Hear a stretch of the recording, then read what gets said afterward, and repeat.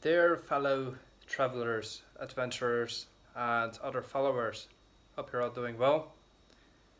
There's some news in the travel world, and it's that one of my fellow Dutchmen has been arrested in Egypt.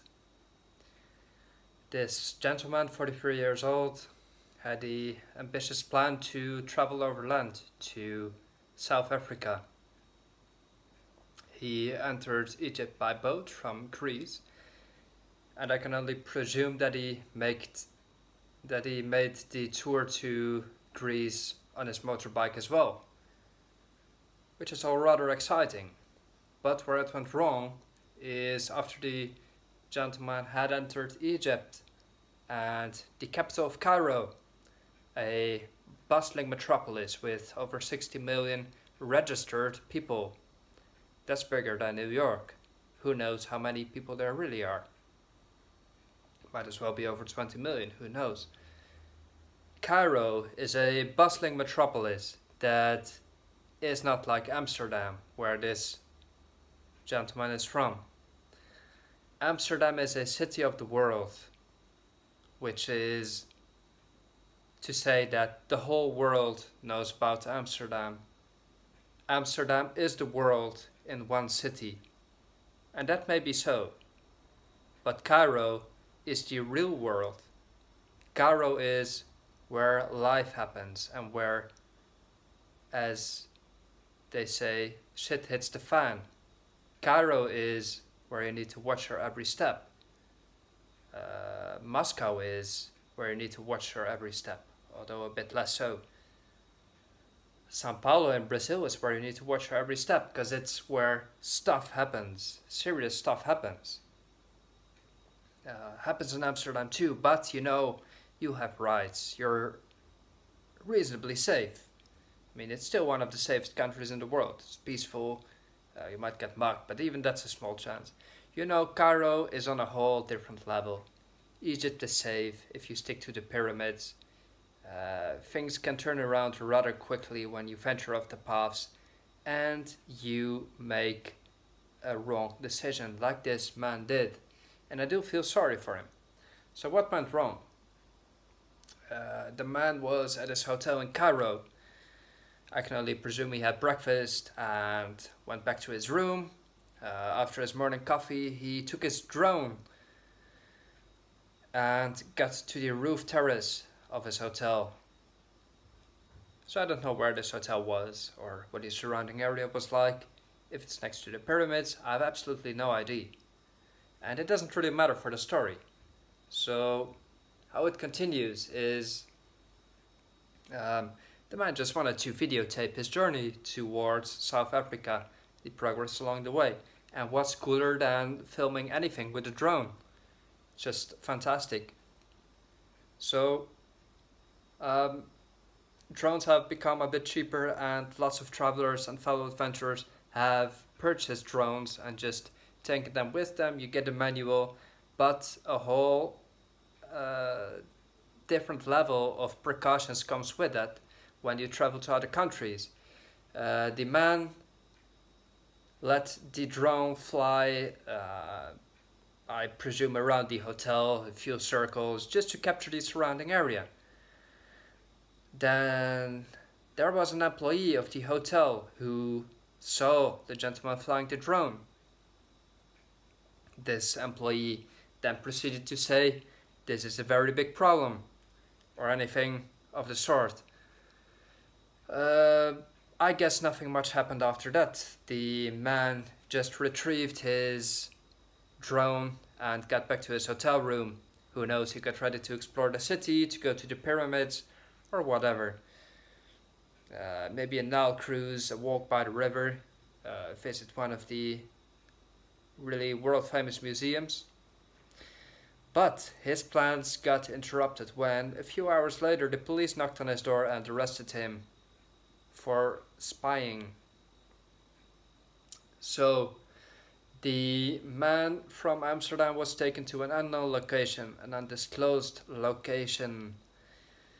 A few days later, a video appeared online from from some Egypt TV channel, I don't know which one, with the man saying that he's a 43-year-old tourist from Amsterdam and that he was arrested, not much else.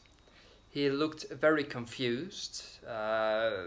Perhaps he looked like he was under immense pressure, mental torture. You never know what happens. He looked sleep deprived, and who knows, he was forced to do his word on camera.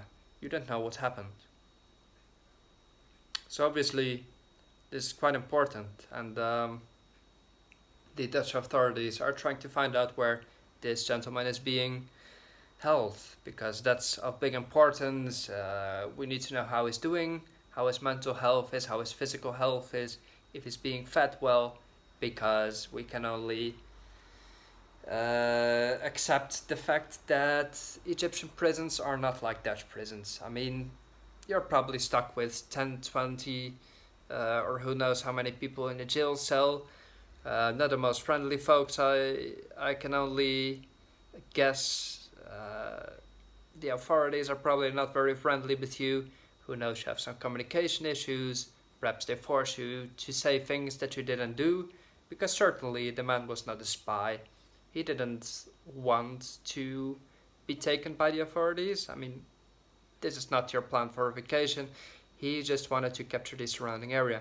Not keeping in mind that the Egyptian authorities are currently being very strict.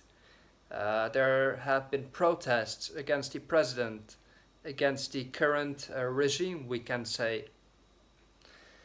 The authorities are on sharp, they are on the edge of their seats. They have been in fights, they are still in dispute with IS, the Islamic State. The authorities are serious, no matter whether you agree with them or not. They do not like foreign guys on motorbikes taking pictures, let alone flying with a drone.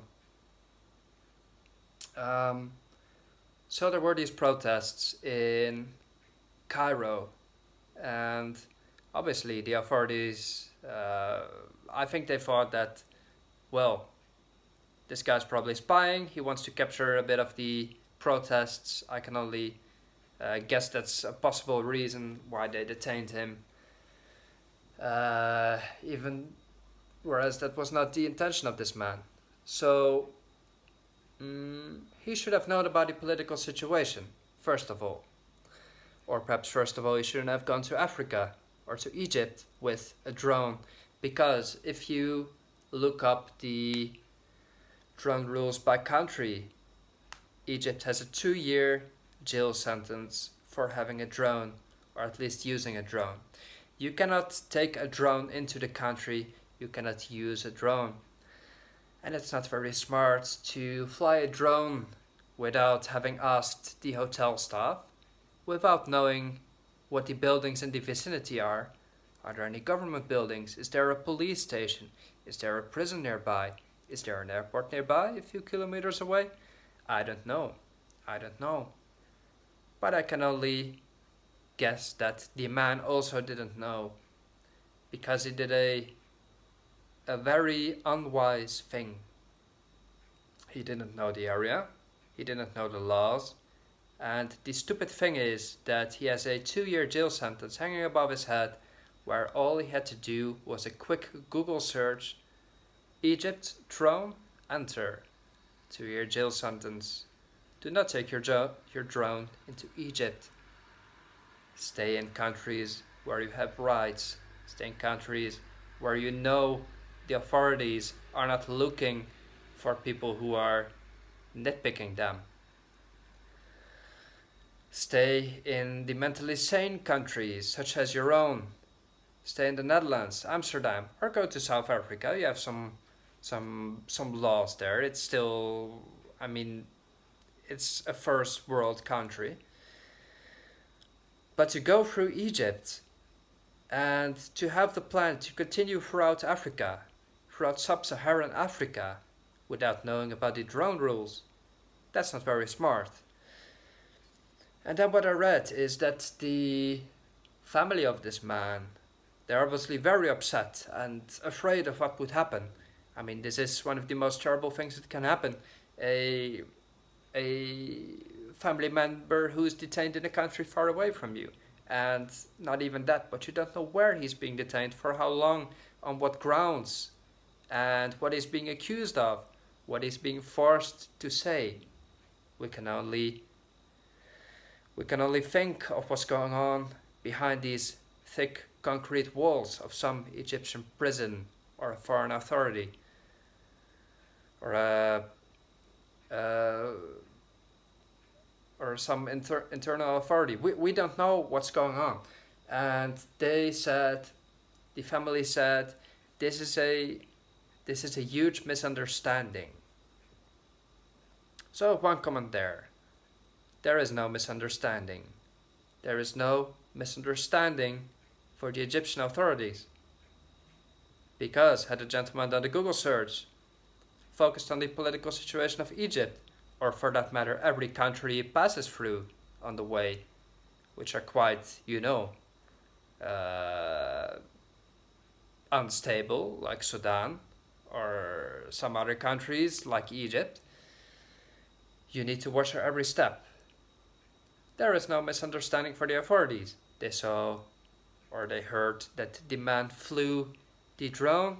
There's a law against that. They will detain you. On what grounds?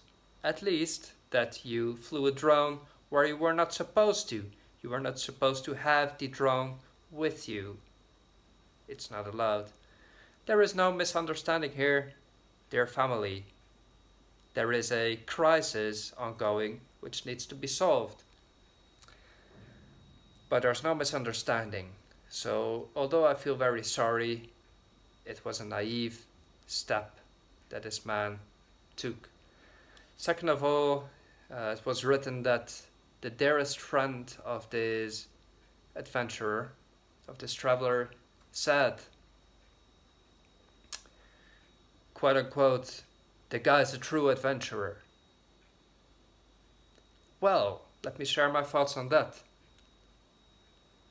A true adventurer indeed would go on his motorbike to South Africa. That's an amazing journey that I would like to take. I mean, I would be on your back seat probably. But an adventurer does his homework and prevents unnecessary risk. You always have risk because the roads in Africa are not safe. The roads in South Africa are not safe. They're some of the deadliest in the world. But you go because you live life. You're 43, you want to see some more. You have the money, you have the time. Perhaps you have no children, I don't know. You just do it. And in a way I even envy you because it's a wonderful thing that you did. But you didn't do your homework. And that's where it went wrong. You took an unnecessary risk. Perhaps you didn't study the political situation. For sure, you didn't study the drone rules per country, for which we have a Dutch website, droneopreis.nl, drone on vacation or on travel.nl. 5-second search at most. Then a true traveler also avoids catastrophe. And being detained in a foreign country is a catastrophe. Even if you're let out after a month, after a week, after a day, it's a catastrophe. Because your very being is shaken. The bones are shaken inside of your body when you're detained in a country like this. It can seem very exotic, it can seem very beautiful, the people can seem also friendly. You just met these people at a hotel, they greeted you, they said, where are you from? Welcome to Egypt, enjoy the sun, go see the pyramids, have fun. But then you fly a drone on the roof terrace and these people are not so friendly, they call the cops on you. And there you go, friendly country suddenly not so friendly. And then you will suddenly depend on your rights, which you do not have. You have the right to shut your mouth. You have the right to speak on television, what we tell you to tell on television, I guess. You got into a catastrophe, dear adventurer, which I really pity. I feel extremely sorry for that, and I hope this doesn't happen to any other fellow traveler. It happens all too often. Um, you didn't avoid catastrophe, because if you avoid catastrophe, perhaps you do a whole lot of research. You don't take your drone to Egypt. If you avoid catastrophe, you watch your every step in authoritarian regimes like Egypt, like the other countries that you're going to visit on this trip, like Sudan. You better be very careful. It's North and South Sudan now, by the way, I know, but the same rules. The same rules, probably. I don't know about drone use in Sudan. I don't have a drone. To be honest, I don't really care to look it up, but you know what I'm talking about. You need to be extremely careful. Then I come to the subject that we Dutch people are quite naive, especially those who haven't ventured outside of their country a lot, or who have only traveled to sunny locations, to wonderful destinations, haven't gotten the vacation vibe and gone back home, but haven't lived in other countries. I've lived in several countries. I know not to film the airports or anywhere where there's security, to film the police, to film exchange offices, to film banks. But I've seen people do it. I've seen tourists taking pictures of borders in Egypt. I've been to Egypt. I've crossed the border, and there were people taking selfies at the border with the customs agent somewhere behind. That's not what you do in these countries. That's not what you do anywhere. Perhaps in the Netherlands we don't have the authorities, but you don't stand at the airport taking a picture like this. You get at least a remark, hey, do that somewhere else, not here. You just don't do it. You are careful with the government, especially in other countries. And us Dutch people, we live in such a protected and civilized country. It's all wonderful and green, and there's flowers, and there's everything. There's butterflies, the air is clean. You can ride your bike in the sun or in the rain a lot of the times, but you're safe. Nothing happens any day. Nothing happens ever. You're as safe as can be. And if you ever get into problems with the cops, you're caught somewhere taking a leak in some street, perhaps you get a fine, but you can just say, sorry, I didn't know. I mean, I couldn't hold it. Sorry, officer. You might get a fine, but who knows? It's not all that strict. You can get away with a lot of things in my country. I'm not going to speak about the judiciary system in any country, or the Netherlands for that matter, but we are quite on a different level than Egypt. We're in the EU, we have human rights, we have everything. It's one of the most fantastic countries in the world. It's one of the freest countries in the world. You can be gay, you can marry, you can do anything you want. And Egypt, try being a homosexual in Egypt. Try visiting as a tourist. You'll need to watch your every step. I've been to Egypt. I was extremely careful, even though I was there just for a day. I didn't use the dating apps. Nothing. Nothing. No risk. Don't take unnecessary risk. Avoid catastrophe. The Egyptian authorities are on gay dating apps tracking you down. Or at least tracking Egyptian men down and arresting them for being gay, for being on an app without even having committed a sin. So, don't be naive, my fellow Dutchmen, my fellow travelers. My fellow Dutchmen who traveled to Area 51, traveling beyond the signs with their stupid rental car and with their drones in the back of their car. Who knows what they were going to do? The American authorities don't joke around, they didn't like it. The guys got a fine, and they were just lucky, extremely lucky asses that they didn't get jailed for being spies, because that's what happens in serious countries like the US or like Egypt or like Russia. And The world is not like the Netherlands. The Netherlands is a top shelf country. The rest of the world is the real world. That's outside our bubble. And that's where you need to rely on yourself. And where your mama is not coming to save you. Because she is not coming to save you from Egyptian prison, from a Thai prison, from anywhere. Your government might perhaps not even be able to save you. You're in such a catastrophe when you're in jail in one of these countries. It shakes your core. Who knows, you'll get a trauma. Who knows what they tell you. Who knows what disease you get. It might get very cold at night. You're shivering. Who knows what you get? Something on your lungs, something on your feet. You can die in these places. Try being there for 2 years. I hope it doesn't happen. I hope it from the bottom of my heart. But at the same time, I can't call this gentleman an adventurer. Rather, a naive traveler who ventured out of his bubble and had to bite a bullet. And I'm sorry for that, and I hope it will turn out fine. But please, fellow travelers, be warned, do your homework, and be safe. You are always responsible for your own safety.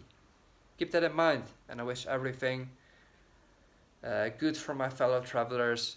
Safe travels, have a wonderful life. Do not be afraid to go out there. I've been to Egypt, people were very friendly, I enjoyed it, and I would even go back. But I would be rather careful. Take care, bye bye.